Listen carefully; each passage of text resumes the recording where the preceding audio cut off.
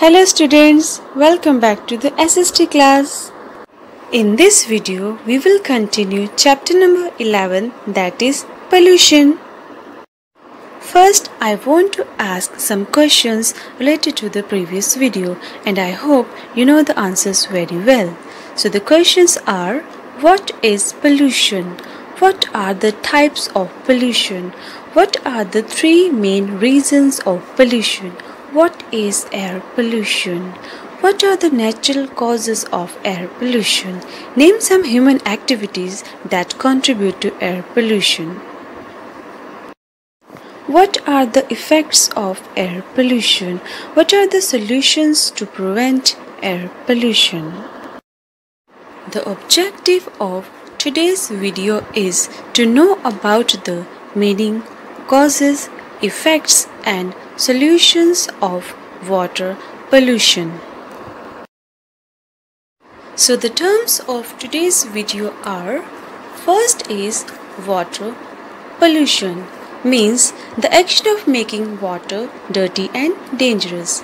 Next is global warming. It is a process that causes the earth's temperature to rise and makes the earth warmer. Now students, open page number 76 of your book and see the point water pollution. As I have already told you, water pollution means the action of making water dirty and dangerous.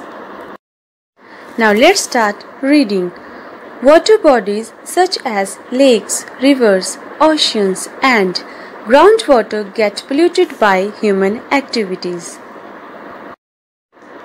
Bathing and washing in rivers, dumping household waste and untreated sewage water into rivers, dumping industrial waste, oil leakage from oil tankers are some of the human activities that pollute water. Now students, underline the word groundwater, means water held underground in the soil.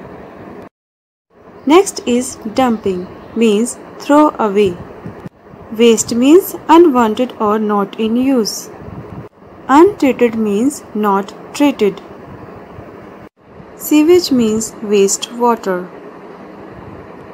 Industrial waste means waste material produced by industrial activity. Now students, see some pictures showing the reasons of water pollution. So the first is bathing in river. Second, washing in river. Third, dumping household waste in river. Next, untreated sewage water into river. Dumping industrial waste in river. It may be in the form of liquid or solid.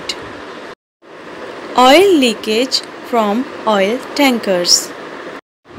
These are some human activities that pollute water. This can be harmful to organisms and plants which live in these water bodies. Natural factors like a storm can also pollute water by dissolving soil and other particles, which will make water unsuitable for cooking or drinking. Now students, underline the word organism, means an individual, animal, plant, etc.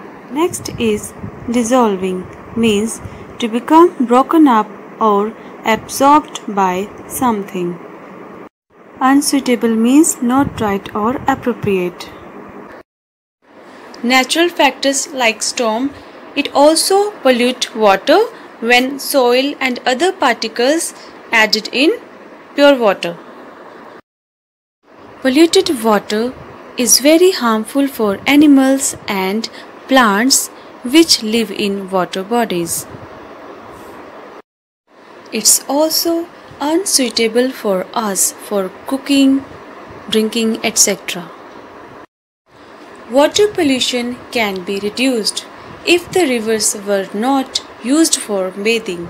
The washing and treating of industrial waste before disposal into rivers and creating awareness among the people about the harmful effects of water pollution also help to reduce water pollution. Now students, underline the word disposal means the action of getting rid of something. Next is awareness means knowledge of a situation or fact. Next is harmful means likely to cause harm. There are some solutions by which we can prevent water pollution. First is stop bathing and washing in rivers. Next is management of industrial waste. It means industrial waste must be treated properly before disposing it into rivers. Next is create awareness among the people. Next is avoid direct dumping of household waste into water systems. Now concentrate on the para which is given in box. Global warming. When the amount of gases like carbon dioxide and methane increase in the atmosphere, they trap the light and heat of the sun and increase the temperature on the earth. This results in the melting of glacier and polar ice caps at a faster rate. Animals and plants that cannot bear the change become extinct. Underline the word trap means to catch. Next is glacier means a slow moving river of ice formed by snow. Next is polar ice cap means region of planet covered with ice. Next is extinct means vanished. Due to global warming, the temperature of the earth is increasing day by day. This results in melting of glaciers and polar ice caps. This is a picture of a polar ice cap. You can see that white part is called polar ice cap. Human activities like too much use of fossil fuels, deforestation, bursting firecrackers, etc., and natural activities like volcanic eruptions, forest fires, etc., all these are the reasons of global warming. It is extremely harmful to the earth as well as living beings. It has been studied that 1/3 of all plant and animal species could be extinct by 2070 as a result of global warming. Global warming results floods in lower areas of lands, change in climatic condition, melting of glaciers, etc. You can see the picture. It is of a glacier then and now. This happened due to global warming. So in today's video we have discussed about water pollution and global warming.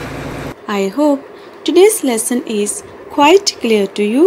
Now your homework is to revise the chapter and terms that we have discussed today and do question number 3 of exercise E, which is given at page number 78, and do exercise F, which is given at page number 79. Thanks for watching. Bye.